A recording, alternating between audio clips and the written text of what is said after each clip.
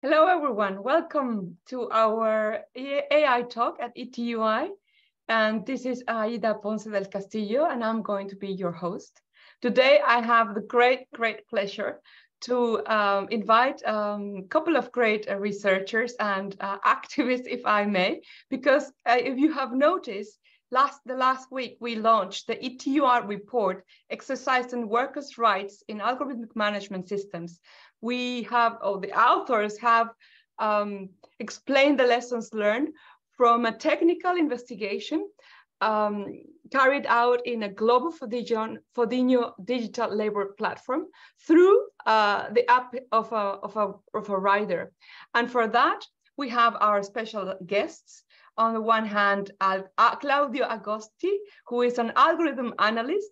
He is the founder of Tracking Exposed, the company who did the technical investigation in this very particular mobile app. And now he is doing research and development at Hermes Center, AI forensics. And he also is the founder of Reversing Works.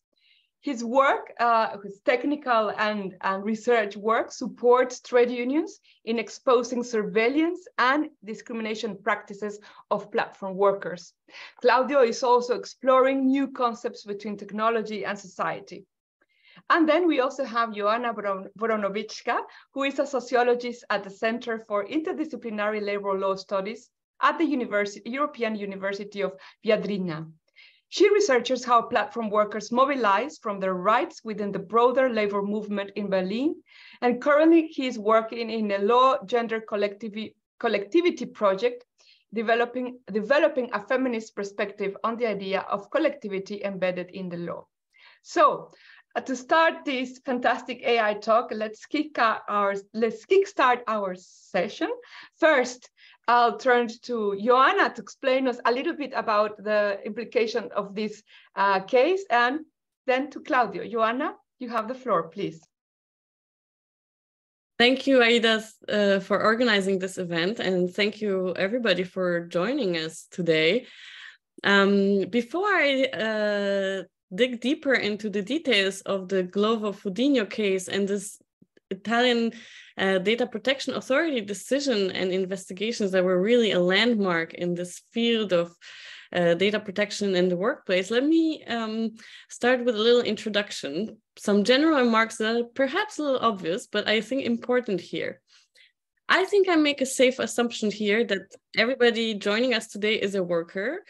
Sure, we represent different professions and ways of working, but we all work in one way or another. And I will make another safe bet that we all use phones and computers for our work. And some of us, perhaps, use private devices for work, at least sometimes. Maybe even today you're connecting from a personal device. Maybe you took out your phone on the way to work and you liked some pictures on the Instagram and then remembered to check your work email. And maybe you just use your phone to order lunch, and maybe you're even listening to the Zoom call on your private phone. So now let me ask you, where did you do all these things? You were probably at home, maybe you took your usual route to work, then you were in your office, then maybe you went to one of your favorite restaurants. And it is very likely that throughout this time that you were doing this, there were apps running on your phone in the background that you just forgot to close, that were recording your location. And this location data is very precious, especially if you're combining it with other types of data about your preferences and behaviors. And this data is likely to be the raw material for some kind of artificial intelligence system that is being developed right now. So I'm talking about this because often when we talk about artificial intelligence in the workplace, we talk about artificial intelligence as if it was made in some secret location by big tech or governments, maybe something like Los Alamos of our times, something that will revolutionize the future and probably for others, but not for us. But the reality is that the AI labs are in our pockets, and we are working for them by providing the raw data to train these systems. So in fact, from the perspective of the app providers, there is no difference between our private and working lives. We check Instagram on our work time, whether our employers know about this or not. And most importantly, we sometimes use work apps during our private time. So technically speaking, the data about our behavior from both our working and private lives is already being combined into one profile and sold to advertisers. Legally, at least in the European Union, that should not be done. This is illegal, but whether these data protection laws are being enforced and how is another question. So the starting point for today is this blurring between private and working lives that is facilitated by the mobile apps on our phones. It is clearly a challenge for our data protection and privacy, but, and this is what we will be talking about today, is also an opportunity. Because paradoxically, by encouraging users to install on their private phones these companies make it easier for us to see what's happening inside. So if we were to conduct an audit of an app on a computer phone or on a company's phone or company's computer, we would probably need to ask them for permission. But if it's installed in our private phone, we can really take a look what's going on inside without having to ask anybody. And that was the basic premise of our study into the Glovo app that Claudio will talk about later in detail. But that was also the premise of the decision why the Italian DPA realized that apps are the problem and an opportunity for strategic enforcement. So the head of the Italian DPA in 2019, the Italian DPA is sometimes called Garante also. And he said that a new global privacy emergency is called the app economy. So he was really resolved to look at the apps, and working apps are a very interesting case study because often they require workers to participate in the data collection. The workers have to swipe when they, the platform workers have to swipe when they receive an order, when they deliver an order, and their working process really requires the location to be monitored quite closely. So the DPA decided to take a closer look at Glovo. And what resulted was not only a landmark decisions, but what I will argue also a landmark investigation. Why do I say landmark investigations? Because it's also the way that they went about studying that is an interesting lesson here. So first of all, the Italian Data Protection Authority decided to start this investigation ex officio. Usually the DPAs react to complaints submitted to the authority by the data subjects, or sometimes they have a procedure. In this case, in Italy, it's called segnalazione, which means that any interested party can also notify the DPA that something might be off. So I think that the fact that the Italian DPA started this case ex officio because it really fit into their strategic priorities shows that DPAs can be proactive and strategic about enforcement, and that maybe other DPAs in Europe could also make more of a priority of identifying these interesting or impactful cases. Now, second thing that was very interesting is that Italian DPA had to cooperate with Spain in this case. So Spain already in June 2020 ordered a fine of Glovo of 25,000 euros, but only for the fact that they didn't have a data protection officer. And the Italians had to really ask Spain if they could take a look at this case. And Spain said, okay, you can take a look at this case because there's an employment relationship between workers and Glovo or Fudinho in Italy. And the fact that this employment relationship exists in Italy would be a basis for you to take a look at this case. I think this interpretation is very important. I don't know, but I wonder if other DPAs would also see it like that. because that would mean that investigations could be carried out not only where there is headquarters, but where is the employment relationship. Now, the third reason why it was very interesting was that they did an inspection in person, which means that they came to the office of Fudinho without a prior notice and looked in real life, in real time, at the computer interfaces, in particular at the interface called the admin platform. And they were able to see that with one click, with a drop-down menu that choose a country, you can see,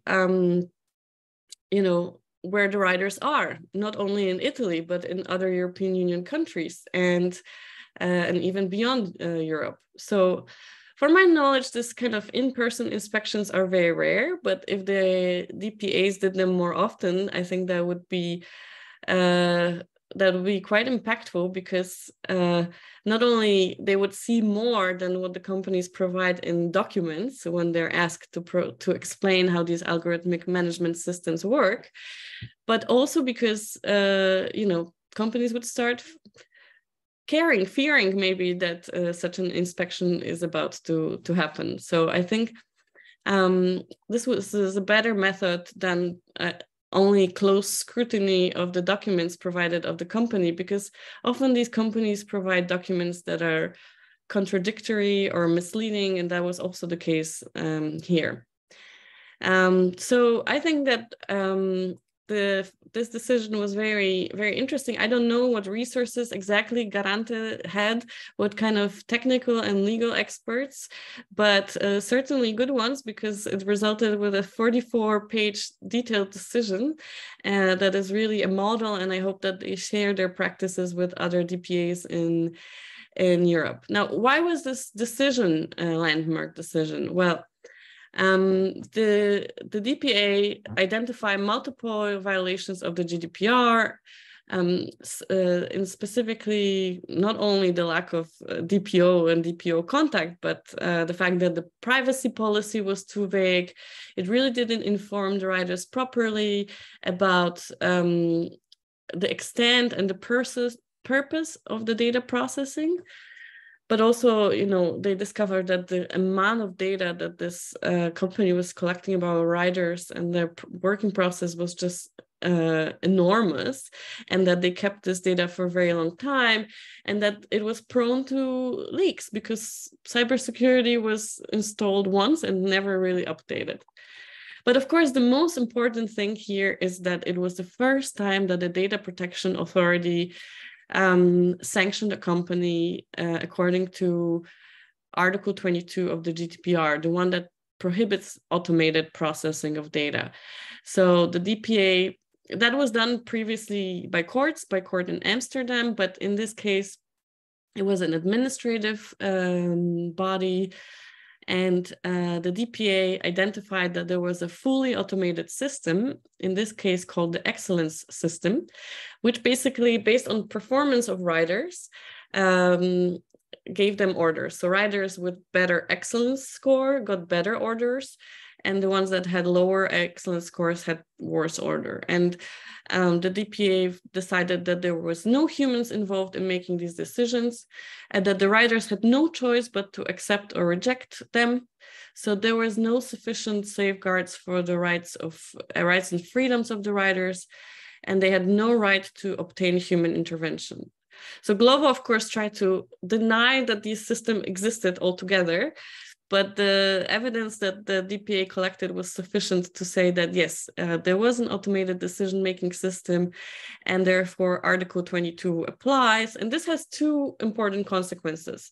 This means that the company should have conducted a data protection impact assessment, and they didn't. And I think that's also a lesson for us, that as workers or as activists, we can ask companies, have they done the DPAs? And even if they say no, then we can ask the data protection authorities to check if such a DPA was submitted.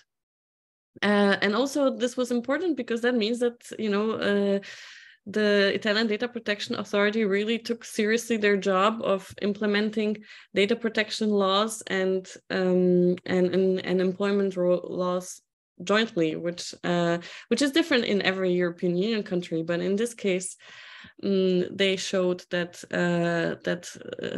data protection laws and labor laws apply jointly, that employment relation really exists. So I think that was very interesting.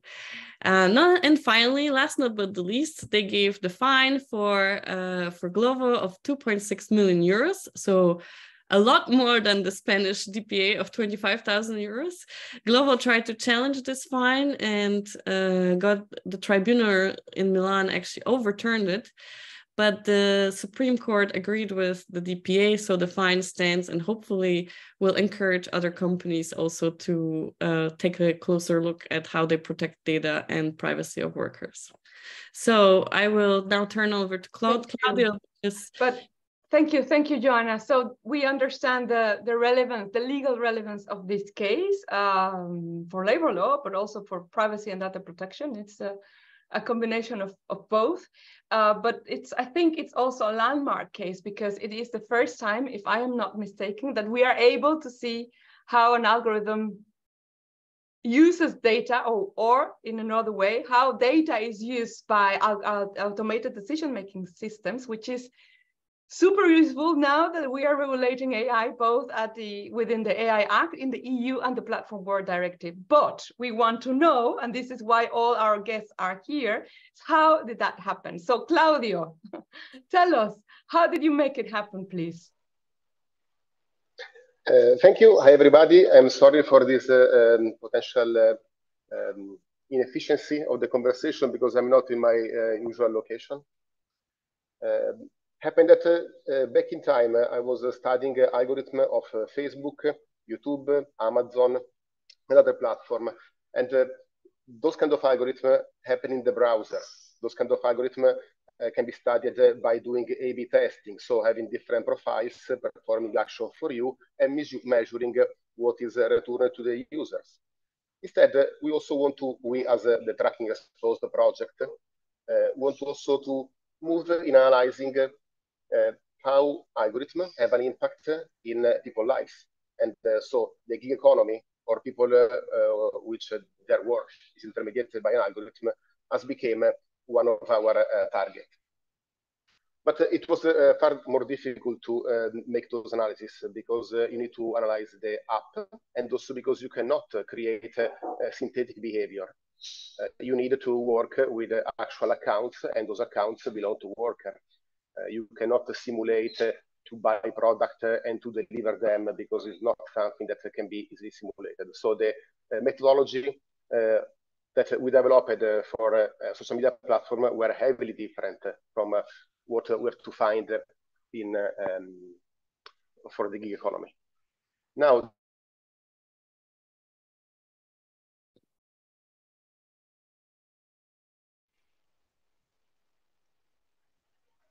sorry, can you hear me?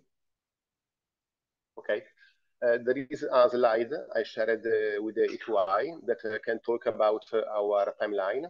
And I want to comment on some key points and the different findings and research we made.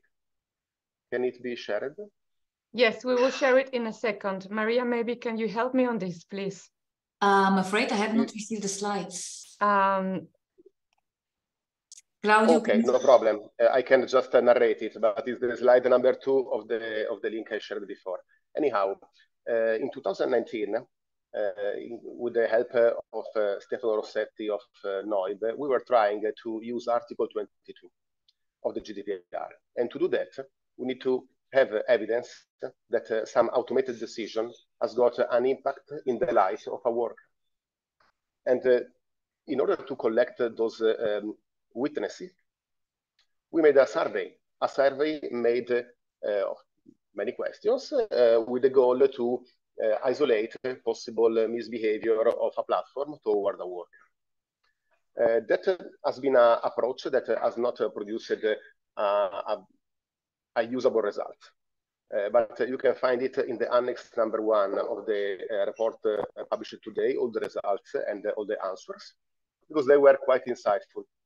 But let's say it was not easy to use those inputs because after even a violation has been perceived by the worker, then it was difficult to actually link it to some decision of the platform. Was a different approach that we started in 2021, unrelated to the Adaptation Authority actions, was to find finally a rider eager to share with us the login and the password, because in that way we can run their application in a laboratory and start to study what actually the application does when it's used by a worker. Perfect. This is the slide. And yeah, it talks about the timeline. I'm talking now about May 2021, when we found a courier willing to cooperate. In July, we start to find the first piece of evidence that were fascinating. We used a different methodology. The first was to disassemble the Android package and to try to see if something was insightful, which kind of privileges are requested to the rider. Then has been used Frida. Frida is a tool that allows you to observe how an app behaves. That's because an app runs inside an operating system, like Glovo Courier runs inside of Android.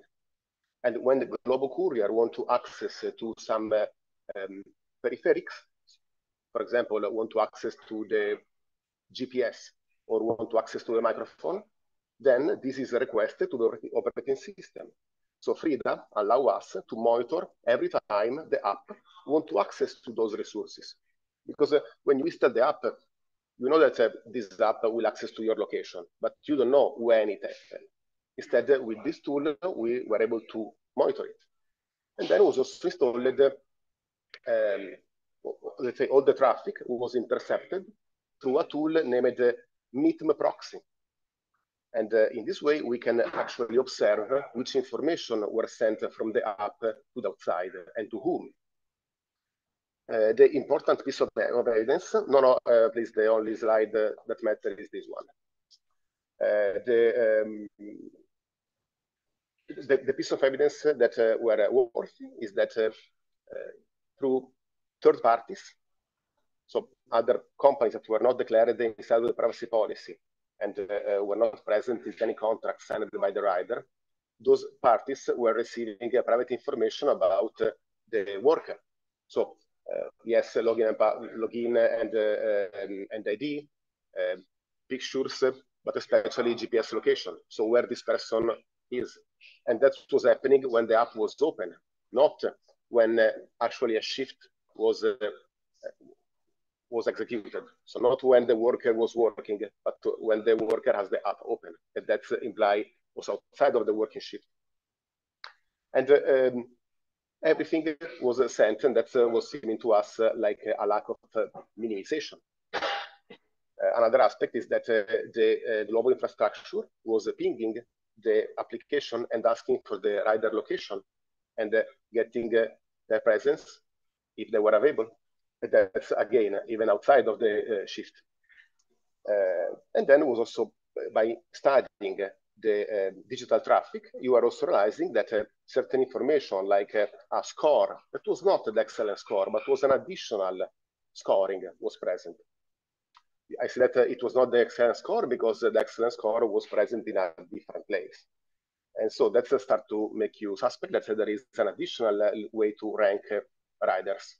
And again, you see that some of those evidence can be helpful to enforce the lack of privacy of the app. Other evidence can be interesting for a labor union because the presence of scoring is something that sometimes is fought in the collective bargain and is agreed that this should not happen. But then when you inspect what happened behind the scene, you find it. So what I believe is that those tests somehow can legitimize reverse engineering and try to see that if you want to really understand the power dynamics in the modern gig economy, you need to be able to inspect and understand what's happening behind the scene. And those evidence, they can be helpful or for labor union to better haggle in the interest of the worker, or for authorities that can better direct how those kind of business need to be developed, or also for policymakers and other researchers that can understand which kind of power dynamics really happen.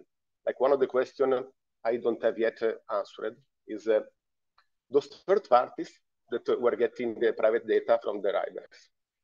Were they paid by Glovo to offer some analytics, or they were actually paying Glovo because the value of those data was insightful?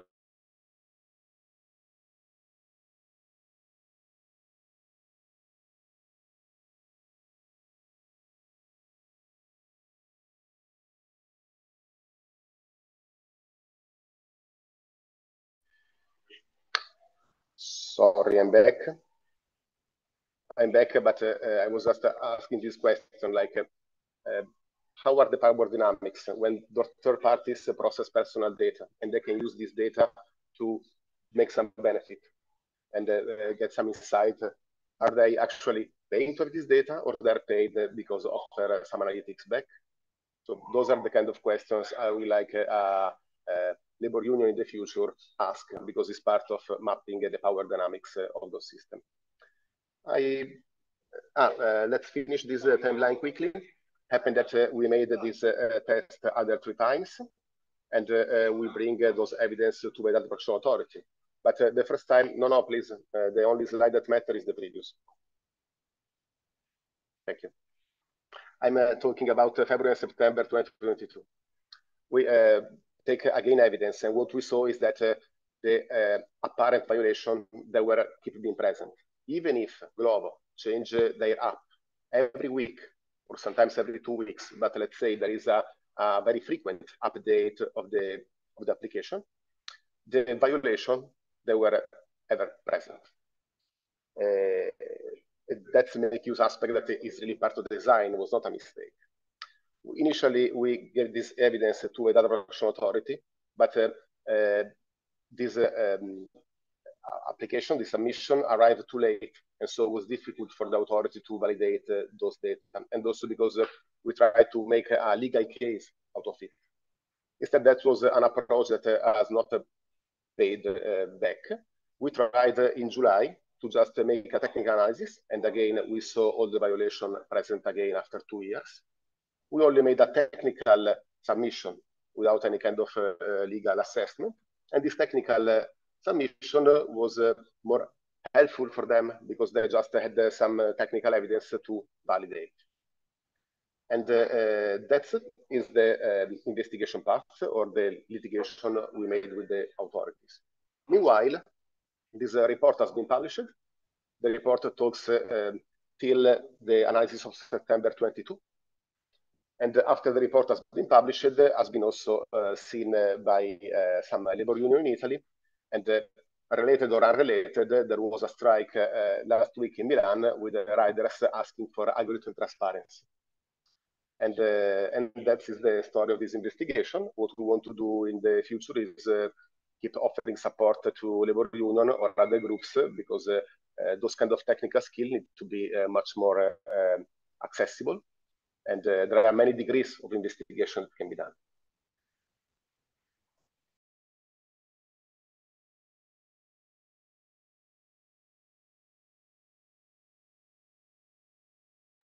Tell me, Claudio, shall I move your slides forward, or have you finished? No, you can close it. It was just this timeline I want to show. Thank you.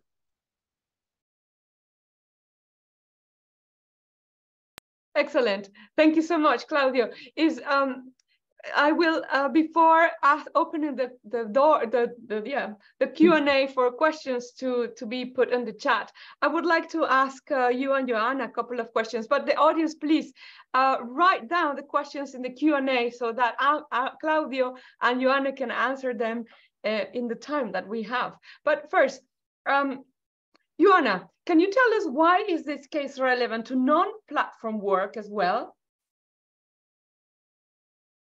Well, clearly algorithmic management systems are not going to stop at platform work, and they're already proliferating beyond platforms.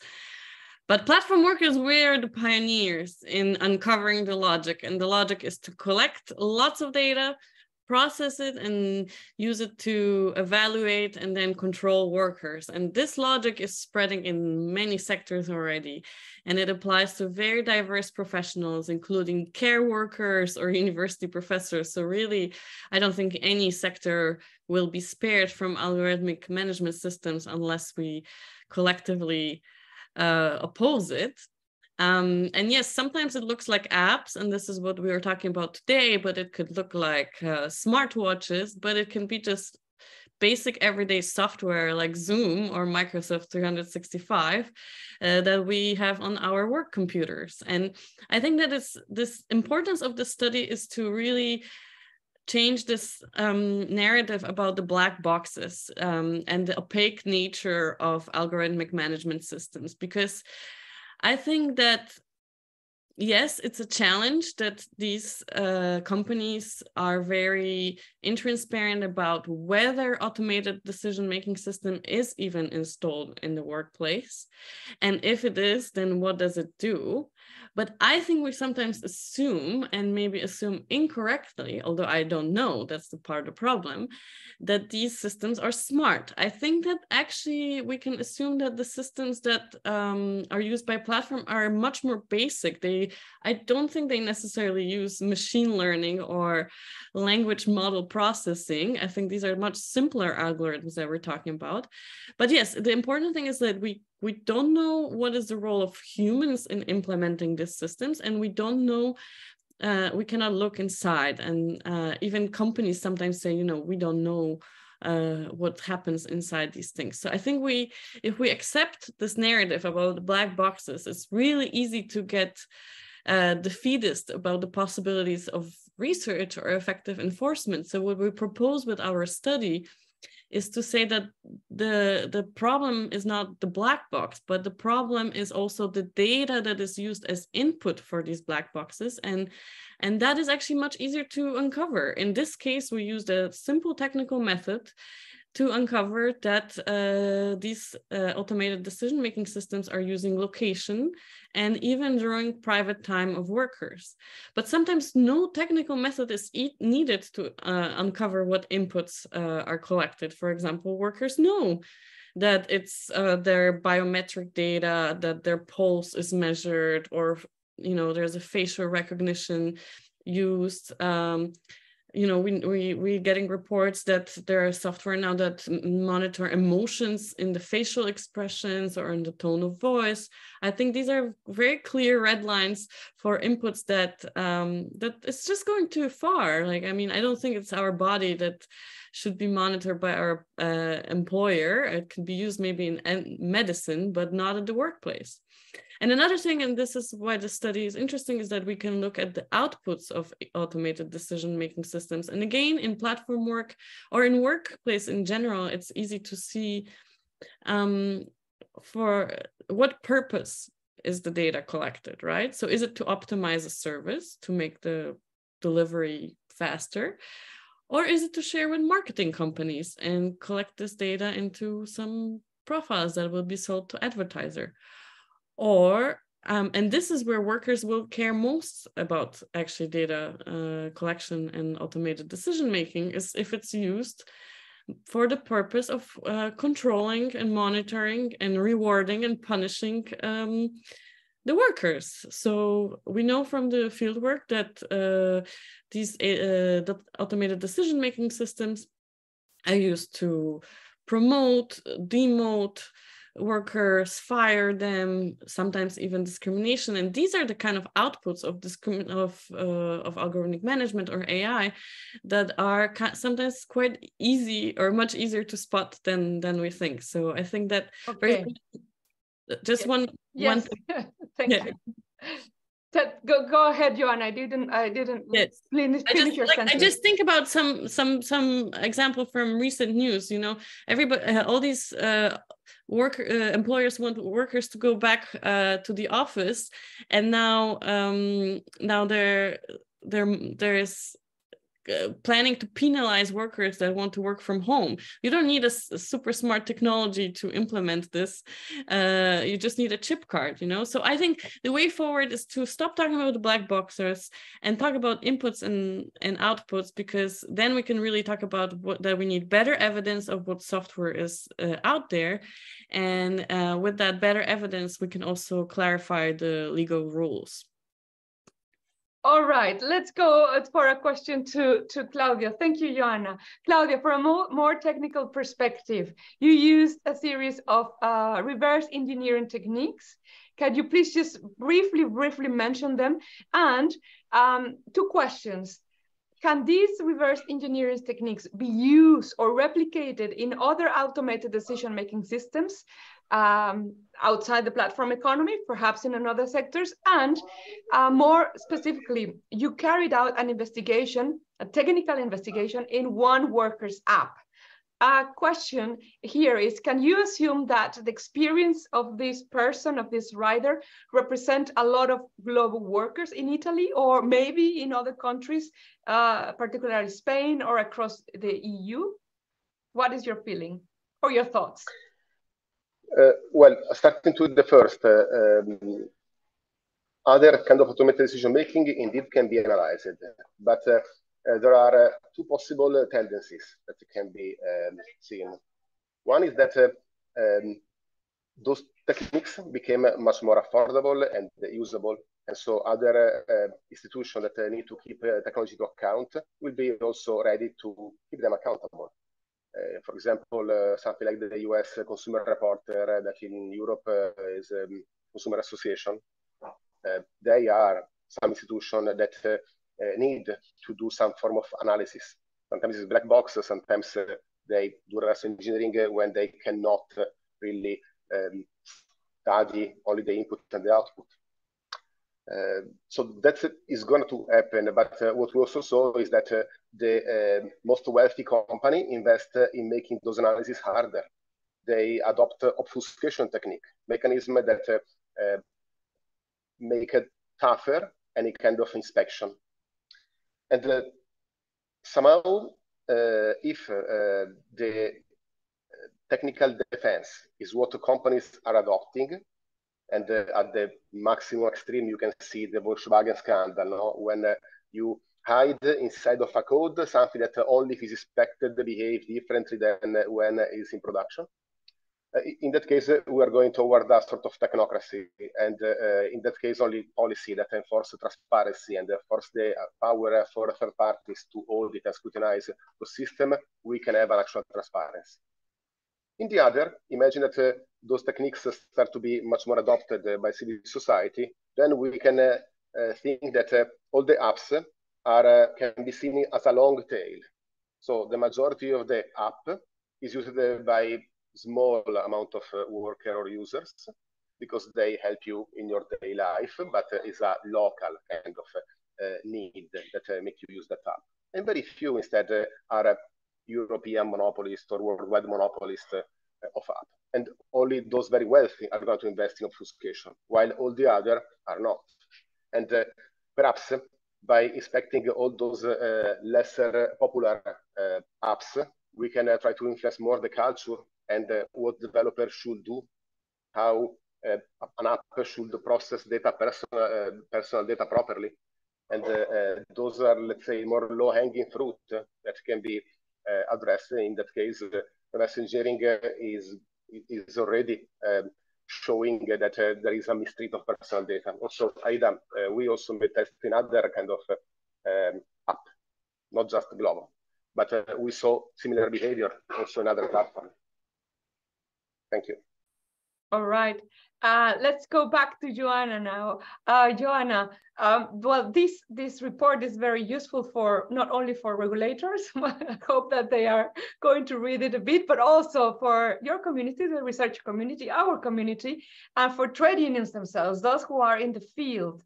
So what are the lessons? How can we use this further? What is your idea behind it? Well, one thing that I want to talk about is that, of course, we can use this strategically in enforcement. Anything that helps to uncover how AI system works can be helpful in enforcing existing regulations, finding out the gaps where it doesn't work and trying to figure out what new legislation is needed. But because we don't have so much time, I want to today, because everybody's talking about regulations and that, I want to talk about what can we do with, we don't have to wait for new laws and institutions to act to improve the situation as it is. What we need is research. Of course, we need funding for technical research to existing AI systems, but we can also all participate in this research. No matter where we work, we can help out. We are all data subjects, and we can contribute to this shift of thinking that, you know, AI is something there. AI is here, and, you know, let's all start with a little audit of our phone and think about what apps you have on your phone, and can it be problematic? Maybe there's an app that is from a smaller vendor that you think is violating your privacy.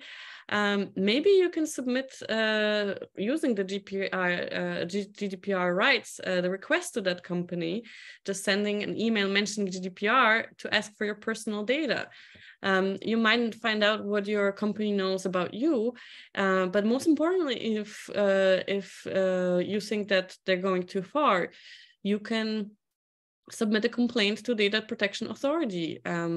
Just on that, explain to us, how can that happen? Because it's interesting to have that possibility for trade unions, for any individual actually, to submit that type of signal to the DPA. Can you tell us more a little bit about this? Because unions are perhaps not used to doing that. And yes. Maybe it's a little bit of a fear. Maybe the fact that it's in an anonymized basis can help. Just give us some couple of thoughts about that. That's why I say try it out first as just a consumer. You know, if you order food from Volt, then send that email and see how Volt will react. But as a union, yes, of course, what you can do is the traditional way is to find a writer or a worker, somebody who would qualify as a data subject, and that person would submit an individual complaint. But workers' representatives have special rights, so you can submit it as in Italy as segnalazione, just you know, you're a general concerned actor, an activist, or an NGO. But as a union, you can also submit evidence. And what we found out through this case, which is the most important learning, is that when you submit a complaint to the Data Protection Authority, you don't need to know the law. You don't need to have very internalized, you know, principle of data minimization, principle of fairness, transparency. That is not what they need. All they need is evidence. And this evidence can be screenshots. This evidence can be, you know, a video of how the system works in real time. Of course, it's if you have access, and this is what we're hoping to technical experts. We're hoping that with this report, with our new task force called Reversing Works, we can connect more technical experts with either directly with workers or with unions. So the better the evidence, the better chances you have that the DPA will take a look at it. But from our experience, what we hear from DPAs is they really don't need much. And yes, there is a difference if you submit this request as a interested party, as a union, or as a data subject. If you submit it as a data subject and your workers' rights were violated, then you will be informed by the DPA about how the proceeding goes. But anybody, really anybody, can submit evidence to the DPA and might trigger investigation, just like the one that we are talking about. That's great. That's important. That's a great important lenses for everybody, really. And we need some evidence, some sort of evidence, whatever it's technical or not, everything works. And I want to link this to another question by Filippo Bordoni to Claudio. So why did the DPA really decided to conduct an inside inspection of the architecture and the softwares of the company? And a question related to the DPA resources. how are the IT experts or the experts in the Data Protection Authority in Italy have the ability to conduct such a similar investigation that you did? Did they kind of checked what your technical evidence and the tests that you carried out? What did they do with the evidence that you submitted, Claudio? Thank you, Aida. I believe both of the questions can be answered by what is their power. So why they make an inspection in their office, why they can ask how the infrastructure works, is their power to ask and to be present to do inspections. But they're an administrative kind of public body, so they don't have many other investigatory power. And one of the realization of our approach is that in the moment we log in as a writer to make the application execute, that is something that the Data Protection Authority cannot replicate because they cannot pretend to be someone else. It's part of their limitation of powers as administrative institutions. So what they could have done was verify that our evidence were actually matching with what Glovo has. That is how they can be validated.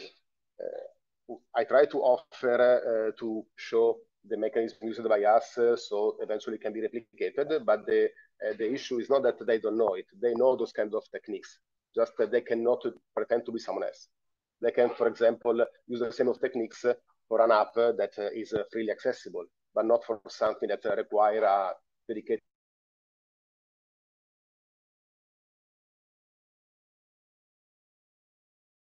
Claudio, please come back to us.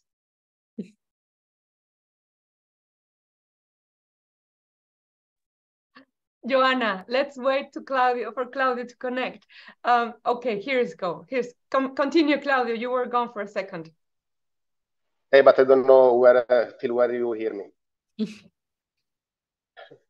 Because what was the issue? Continue with what you were explaining.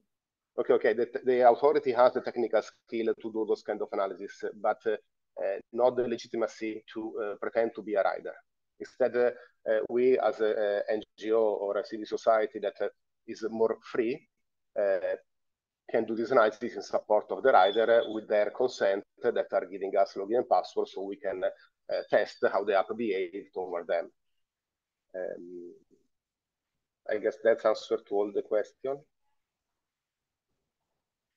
Yes, I think so. I would like to pull out another question from the public here, from John Tennyson from Unison. It's a trade union in the UK. And he asks to you, Claudio, I think, but Joanna, you can also pitch in. Do you have any other examples of where workers have been able to use employer-gathered information in this way?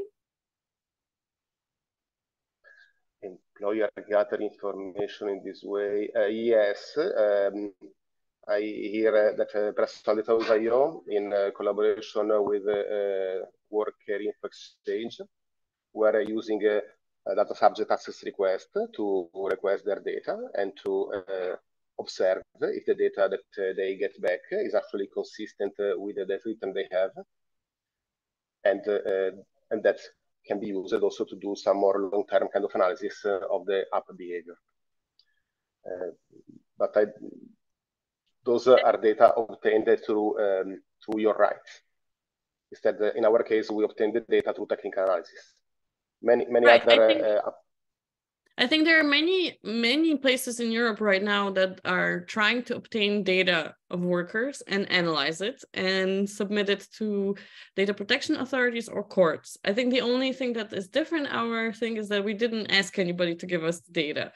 We tried to get it without companies' involvement, companies' permission, of course, a fully legal method, but still the other method is based on you using your legal rights to request data from company and trying to analyze that. And of course, Worker Info Exchange has pioneered this method, but there's also personal data IO in Switzerland. There are people in the US, in the US also experimenting with different ways of obtaining the data and analyzing it.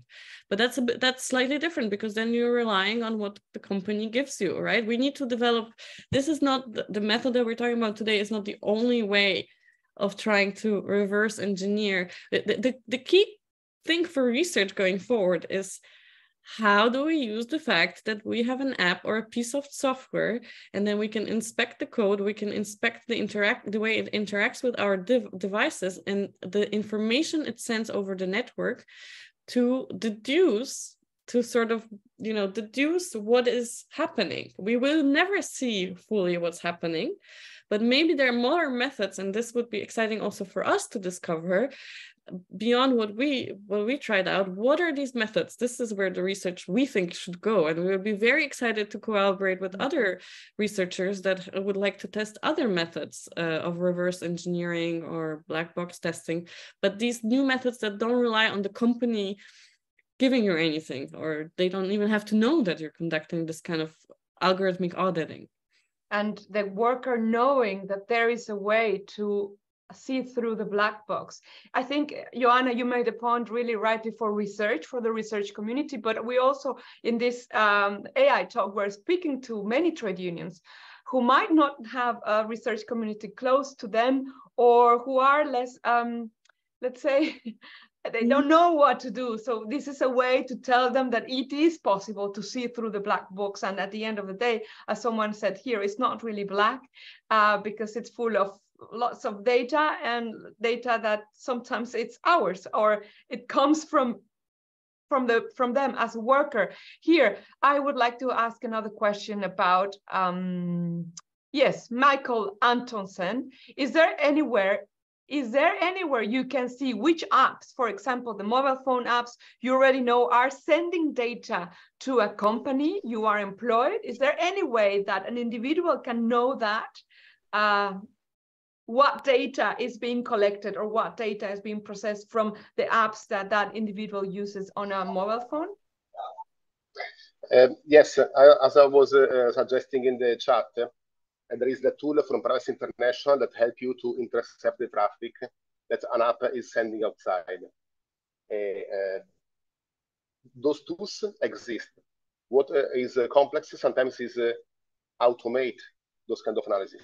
The analysis we made was very artisanal, very manual. It required to check between a lot of evidence and decide what was worthy, what was not, and use different tools. But it is only about intercepted traffic. The tools developed by Hermes International help to do that, and is a starting point for for investigation, for example. Yeah. And I wanted to also tie this point to what you said about unions. How can unions do this? Of course, we would hope that unions have a legal expert and a technical expert. Just, you know, that every union has maybe even a technical team. But actually, even if they don't, unions have a very important role to play, because for this study we needed one participating writer. How do you find that participating writer? How do you find that worker that is already interested in enforcing workers' rights? Well, these are the workers that are members of unions or that are already working with unions. Unions are critical for us technical researchers or people interested in strategic enforcement to identify cases where privacy and data protection might be violated, and workers that would be willing to participate in this kind of research. They are the ones that can help to build these cooperations and to establish trust between workers and technical experts. And that is often the key obstacle to overcome in organizing this kind of research. So unions can be really helpful because they listen to workers. They know what their concerns are. So we have to also listen to unions to know where to go next. And do you think that it's advisable for platform-related workers or for trade unions dealing with platform work to develop their own apps, or should they instead collectively oppose algorithmic management? Shoshana asks here. That's for you, Joanna. I think we have to ask ourselves if we want platforms to exist or not. But in a world where they do exist, then we should be much more forceful about implementing existing laws. And I think the platform directive is also a good place to, increase the regulation of these platforms. I think. So, do you think that this piece of evidence will change the course of negotiations at the Platform Work Directive trilogue? So far I see that there's actually very little interest in algorithmic management on the EU level, and the negotiations that are happening right now have been centered more about the presumption of employment. Or the AI Act. The AI Act also, unfortunately, is disappointing for me in terms of the way that I would address the workplace. I'm a big fan of these top-down initiatives from the EU, also on new, better laws on national levels. But I think we really have to figure out how to use better existing tools. So, for example, oblige companies to do data protection impact assessments before we oblige them to do fundamental rights impact assessments. You know what I mean? We have to develop a lot of legal practices, unions, activists, data protection authorities, to fill these laws with meaning instead of just talking about new laws in this abstract way. I mean, I am a fan of top-down EU legislation also because in some places like Poland, where I come from, this is the only way that laws move forward. Transposition is always an opportunity. Transposition from of EU law to national law is always an opportunity for innovative law that helps workers. But yes, our study is more about using existing softwares and existing laws as a way forward. Okay, and maybe a question from Claudio. This is from Isabella Bileta. What could transparency look like after you have carried out your investigation? What's your understanding of transparency? Thank you. For me, transparency, the way that should be implemented is that every time you have an order or something pick you as a rider, you can understand why that happened. The idea that we can avoid entirely algorithmic management is a bit impossible. For me, algorithms need to be seen as policy embedded in software. Just at the moment, we accept that those policies are a business policy and they are secret. But because they impact our life, impact our city and our business, they need to be treated as a public policy. Transparency means that you know what are the criteria to make the algorithm that way. You know which are the inputs, the data that are considered by this machine, and you can inspect that actually the algorithm is working well. And if you cannot, you can appeal in some way. But what concretely, if you were a rider, what can you do? Where do you find this information? But what do you do? Don't exist. But for example, I hope that a future app for rider can have a dedicated panel where if a system is evaluating if give you an order or not, and you get skipped, you understand why. Maybe you were too far from the place where you should have been, or maybe you took too long before and now you have to rest, or maybe you are punished. We don't know. So, sometimes you have explanation that the system, the business has that are not given to you.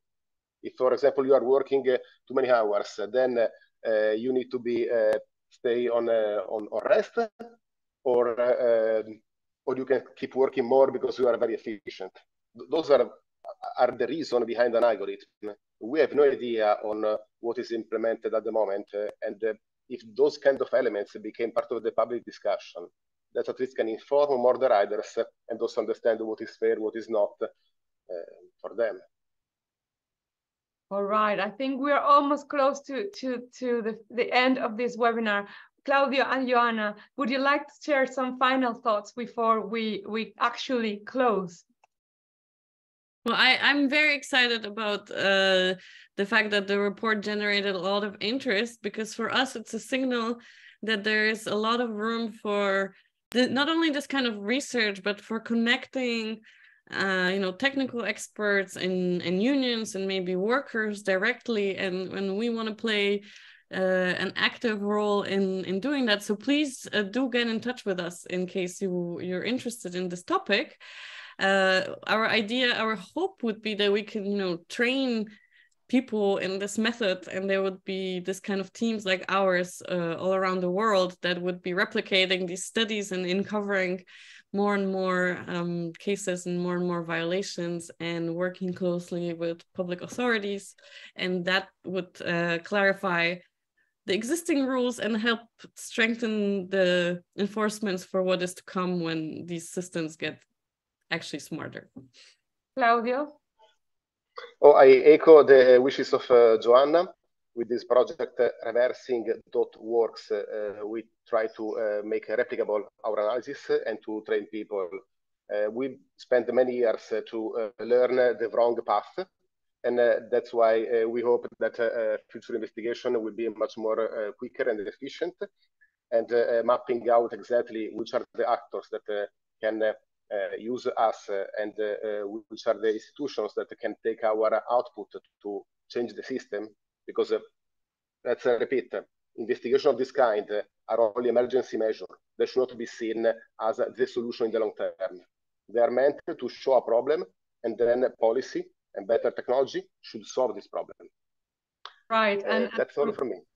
Yes, thank you, Claudio. And from the ETUI perspective, I really want to bring more technical evidence on reverse engineering or other types of techniques that bring this evidence not only to DPAs, data protection authorities, but to labor inspectors also. They should also be a little bit more acquaintance of what is happening behind the apps, and of course to regulators and to other research and trade union audiences. So that brings us to the end of today's episode. A hearty thanks to you, Joanna and Claudio, for being with us, and to you, the audience.